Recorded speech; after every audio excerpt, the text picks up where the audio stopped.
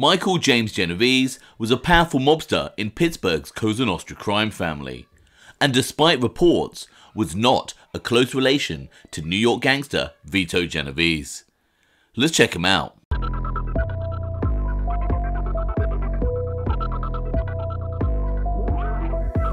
Welcome to OC Shorts, bringing you detailed historical snapshots of the American Mafia and other organised crime. Feel free to subscribe if you like that sort of thing. Today, I'll be taking a quick look at Pittsburgh powerhouse Michael James Genovese, with the help of mob historian Paul Hodes, author of the book Steel City Mafia. Many sources often erroneously state that Michael James Genovese was a first cousin to Vito Genovese. Coincidentally, Vito did have a brother called Michael, but the Pittsburgh Michael Genovese was not directly related to the New York powerhouse. Mob historian Paul Hodes conducted some research into this. Basically, there might have been some relations between the two back, like if you go as far as back to like the mid 1800s, in a little town called Rotoranola, which is where both Mike and Vito were hail from, just outside of Naples. But that they would have been very distant relatives. It's not the kind of relatives that you would have seen at a family reunion or anything like that.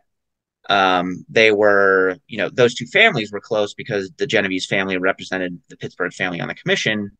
But as far as blood ties goes, there really wasn't a strong one there. Michael James Genovese was born on April the 9th, 1919, to Tony and Ursula Genovese, who lived in the Larocca neighborhood of Pittsburgh. Mike Genovese had an older brother, Felix, known as Phil, who was also in organized crime, and a younger brother, Fiore, who was a trusted associate but not a serious criminal figure. Michael Genovese's first brush with the law came in September 1936, when he punched a man in a robbery. Mob historian Paul Hodes expands on Michael Genovese's early rise in the Pittsburgh underworld. In the 40s, during World War II, some law enforcement informants said that he was a fresh young kid trying to come up in organized crime, and that he basically came up with this scheme whereby he was going to get arrested and then he wouldn't be drafted into World War II. And indeed, in the 40s, he was arrested for walking suspiciously, is what it says in the police report, and then also carrying a gun and a blackjack. And he did not have to serve in the military. So if what those informants say was true, it did work, and he was able to stay in the area and continue to cultivate his underworld career.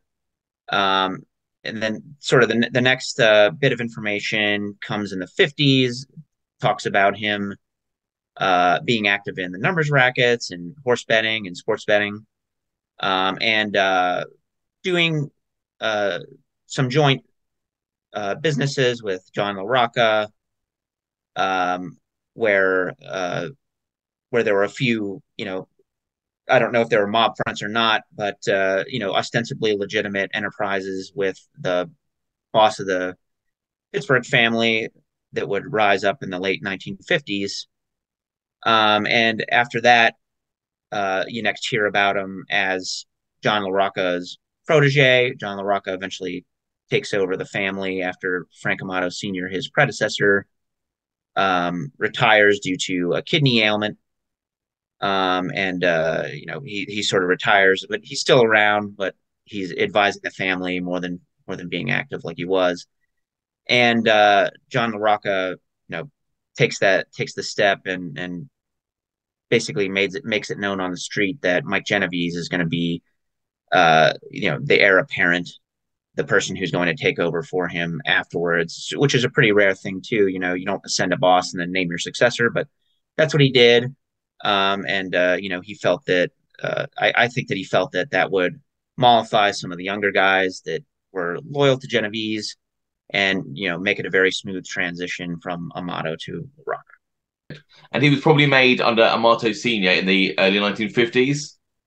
Yeah, there's no exact date on that, but if you do the if you look at everything all together, that's what makes sense. That he was made at that time under the Amato regime. By 1957, Mike Genovese had reached such a standing in the underworld that he attended the disastrous Appalachian Mob Summit. Paul Hodos expands on how attending this event had an impact on Mike Genovese. So Appalachian was a disaster for the mob. It was in some ways a disaster for J. Edgar Hoover, the FBI, because this big organization that nobody knew existed.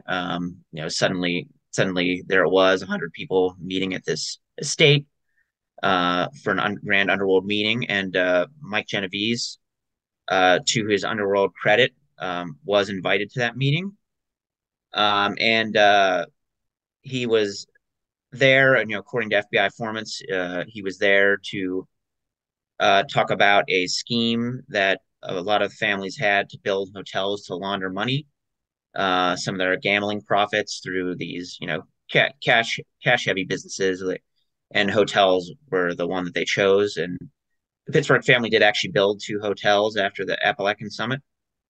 So there was some successful information passed during that meeting, but mostly it was a disaster.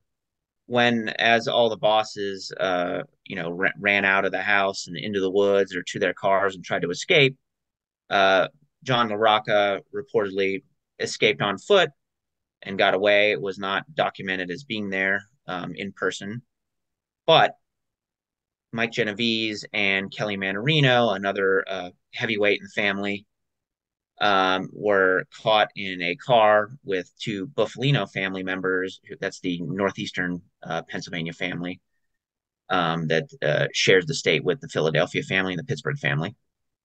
They were caught and their names were written down. And unfortunately for them, unfortunately for Mike Genovese, he was considered a top hoodlum in the FBI's top hoodlum program that emerged right after that.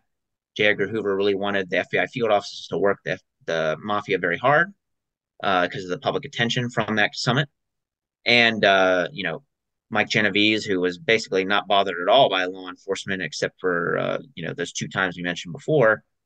He started to get interviewed by the FBI. He started to get followed, and as a result, he decided to become more secretive than he already was. He was already known as a secretive guy.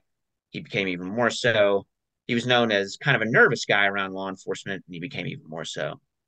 Um, and it also led to him having to testify before congressional committees, one of which, he was questioned by Robert Kennedy.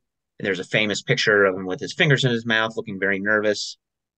He hated publicity, and according to informants and documents, he would get very angry when the family was in the news, and would retreat for days at a time, refuse to talk business with anybody, and basically shut himself off for a little while in order to calm down and let everything else calm down, so that he wasn't, law enforcement couldn't make the connections. Very often in the documents, you'll see him telling his subordinates, if he had a short stay in prison in the 70s, he had a few months there, he had a few months in the hospital. He would say, "Don't come visit me because I do not want law enforcement to know that you're part of our group, and so they can't document it." So, kind of the exact opposite of Gotti, who wanted everyone to come pay homage to him at the Ravenite. While other American Mafia families were supporting General Batista in Cuba due to their interest in casinos over there, at one point the hierarchy of the Pittsburgh family were actually trying to supply guns to communist rebel leader Fidel Castro.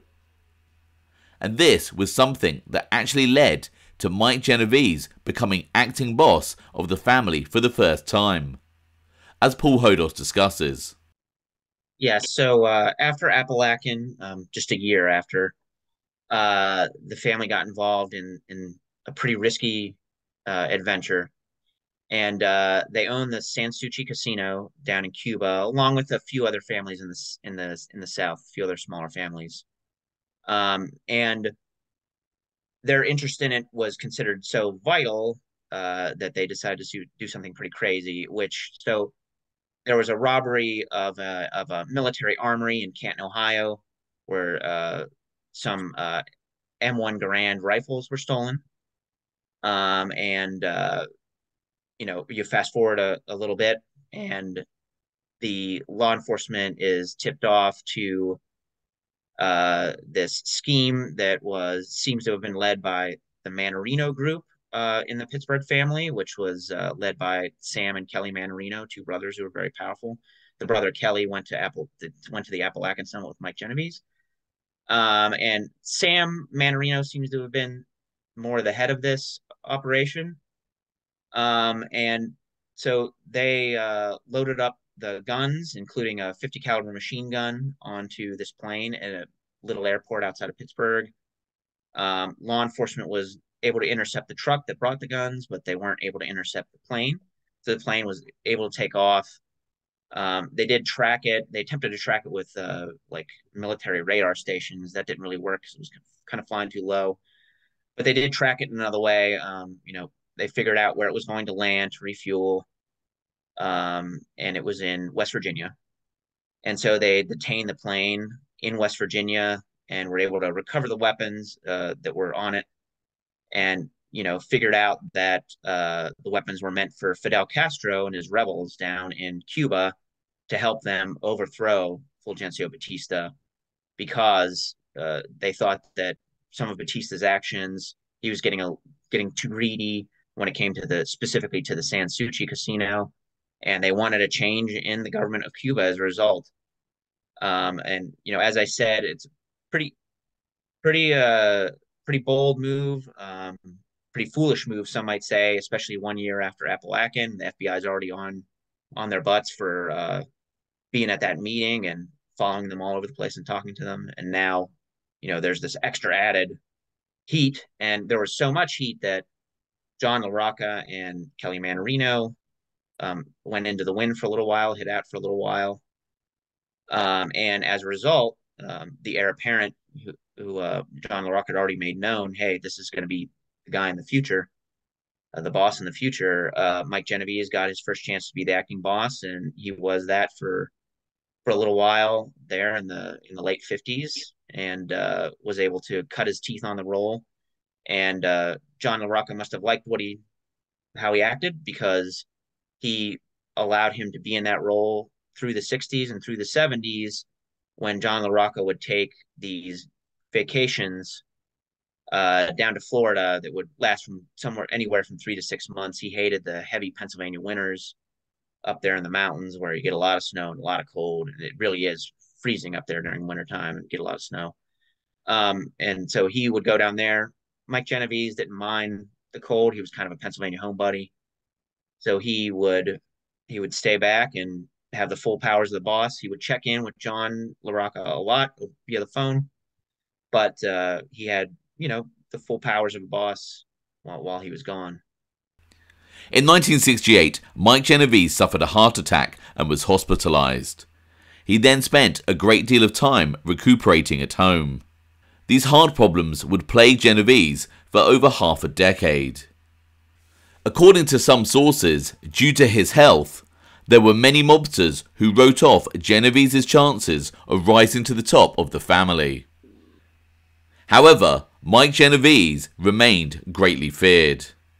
And after successful heart surgery in 1975, his rise up the crime family would continue.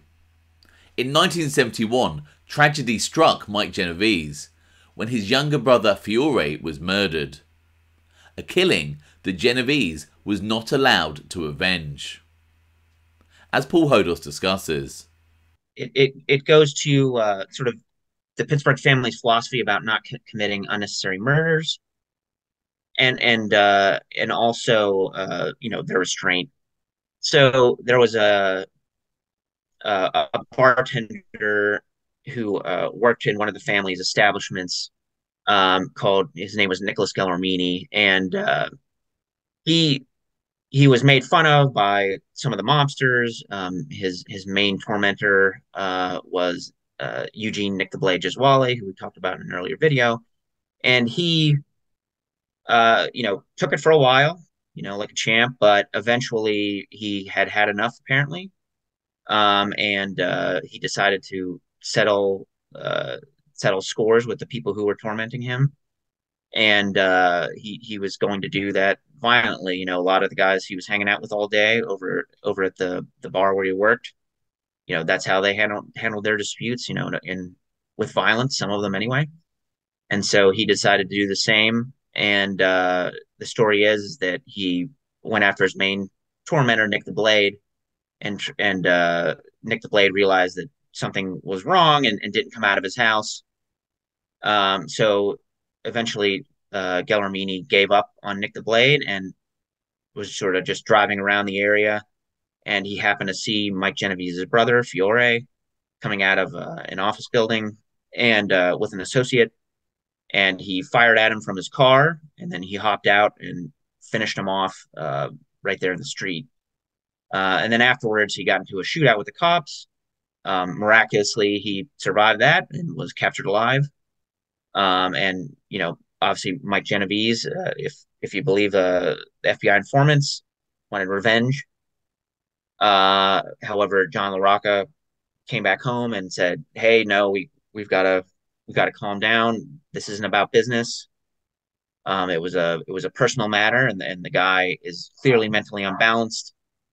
And we just have to leave it alone. We have to just let it go. It's not related to business." And Mike Genovese must have conceded to that, and the person who shot his brother was not punished by the mafia, but had to have some punishment from the law.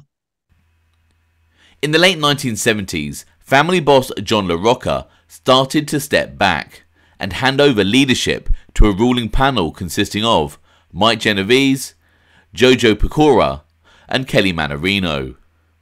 And these three would then vie to be the next in line to take over the family.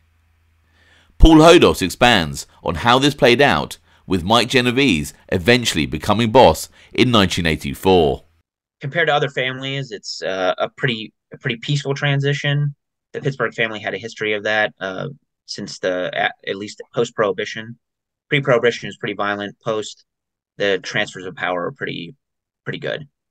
There would have been some room for drama, I think, if certain things didn't happen. But Kelly Mannarino had a lot of gravitas in the Pittsburgh family. Very well respected, a longtime member, a longtime leader. Had been John Larocca's underboss for a very long period of time. And he's the only one that could really equal Mike Genovese in stature, I'd say, gangland stature. They had both gone to the Appalachian Summit. But the thing with Kelly is that Mike Genovese had some health problems in the mid-70s. There was some FBI informant reporting that Kelly was possibly looking to unseat him as the heir apparent, and making some maneuvers towards that. Mike recovered from his health problems and came back stronger than ever, really. And so that didn't really happen. And then what really took him out of the running was he died in 1980 before John Larocca died. So John Larocca died in December 1984. Kelly Mannarino dies in 1980, so he's out of the running. Jojo Pecora was the other contender. Jojo Pecora had helped Mike Genovese out, and this is according to older FBI documents from the 60s, early 70s. He was his driver for a while. He would do personal things for him. He was always over at his house during that time period, and really helped out his family in a lot of different ways during tough times that they experienced. They seem definitely to be on very friendly terms.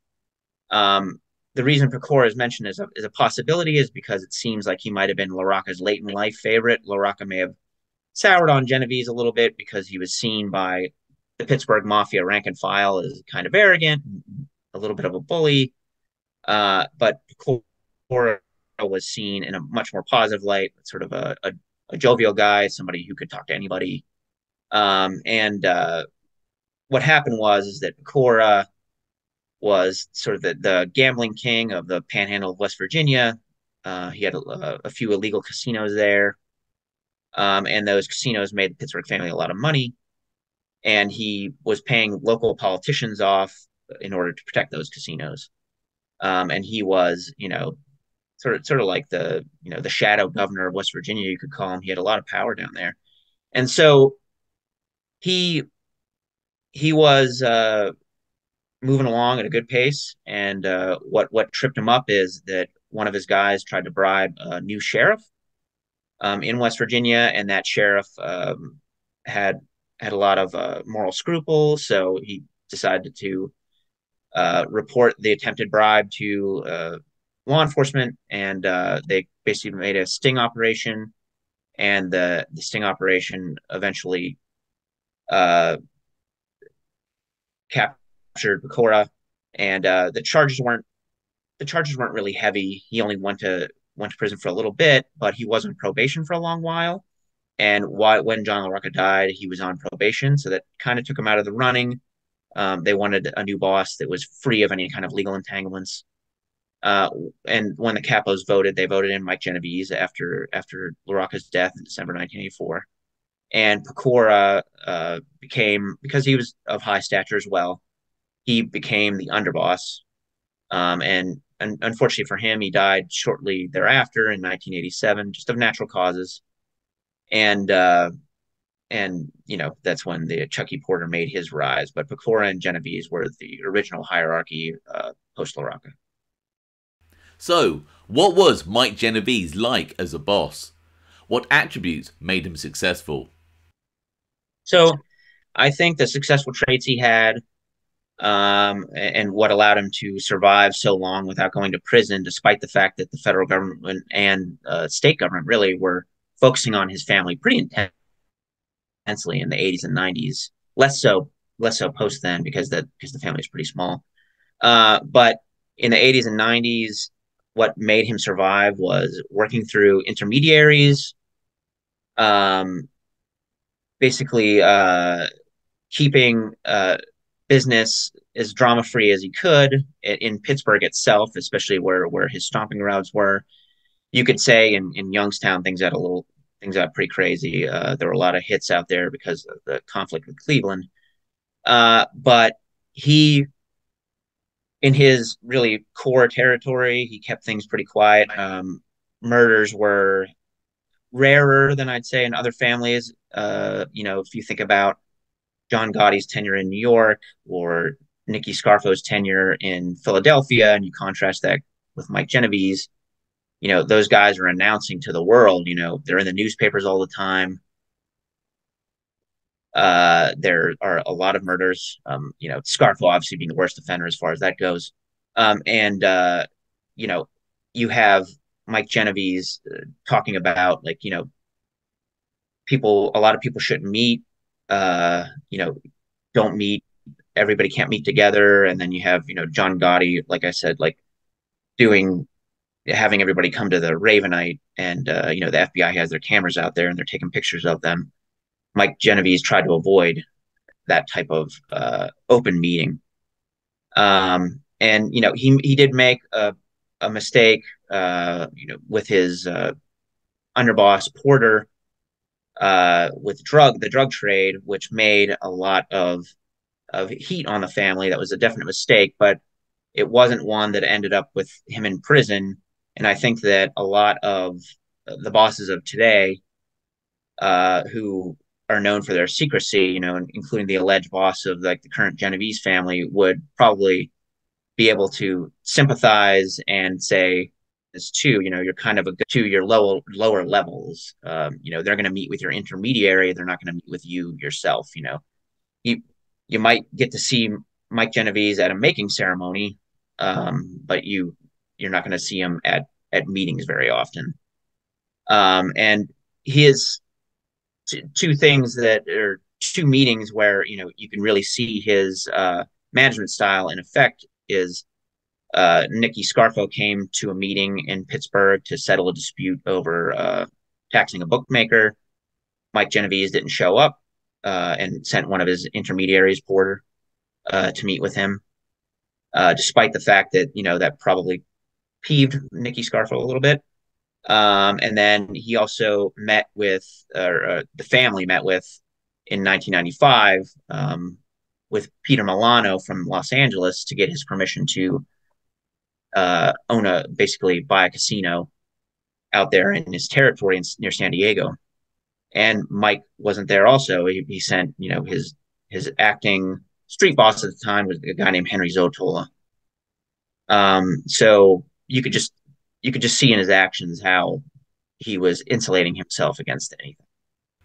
As a boss, Mike Genovese was a respected leader, and would even meet with the secretive Vincent Chin Gigante in the late 1980s. As Paul Hodos explains. As I said before, the Genovese family was the Pittsburgh family's representative on the commission, and they had a pretty secretive relationship with Pittsburgh. This is pretty much just single source information. There's not a lot on it. Clearly, Mike Genovese never flipped, and Vincent Chin Gigante never flipped either. So there's not much on it. It's pretty sparse. But the story is that Mike Genovese, kind of during some of the prosecution troubles in the late 80s, brought a list of guys to the Chin, and it was basically talking about making quite a few new guys. Which is a big deal for Pittsburgh. I mean, Mike did initiate 5 new made members into the Pittsburgh family, which for the Pittsburgh family is a big deal. That's like, a quarter of their strength during the time when he was boss. It was a small family as far as made guys are concerned. So what he was going to do was going to create a big wave in Pittsburgh, I'm sure. The Chin advised him to basically hold off until the prosecution troubles passed, which he must have thought was smart advice because he did do that. And, never really made anyone again after Henry Zottola, who was apparently the last one. And so he followed the Chin's advice to the letter up until the end of his life and really didn't make anyone again after that. The decline of the Pittsburgh family started in around 1990. Paul Hodos tells us a bit more on the final years of Mike Genovese and the fading fortunes of the Pittsburgh crime family. After the drug prosecutions and the RICO prosecutions of the 80s and the early 90s, he retreated back into his own world and only acted through a few trusted people. I mentioned Henry Zottola, and after Porter, that was his main go-to guy who would communicate with the street guys. And especially with Youngstown, which was still a very lucrative crew in the 90s. And they weren't making anyone, I believe, out of caution. There's no document that says that explicitly, but just based on actions, you can tell they're just being cautious. And the family started to dwindle from, old age.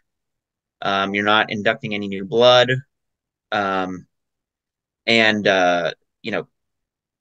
You realize that at one point his headquarters was a used car lot, basically, which is pretty low key. And he would stay there for 8 hours a day, and doing the full work day, but also meeting with his men.